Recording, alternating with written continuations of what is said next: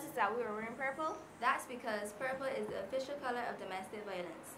Hi, I'm Tia. Hi, I'm Tiffany. Domestic violence, also known as IPV, which abbreviates Intimate Partner Violence.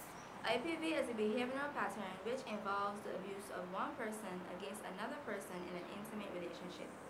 This can be experienced by anyone, such as someone in a same-sex or heterosexual relationship.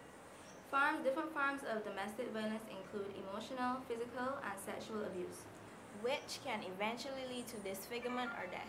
Generally, 38% of women who are endangered is due to domestic violence. Domestic violence makes me feel disgusted because I don't believe it's a man's place to hit a woman. Neither is a woman's place to aggravate a man into hitting her, which eventually leads him into engaging in cowardly behavior. We are being a voice of hope, and we choose to speak out against domestic violence.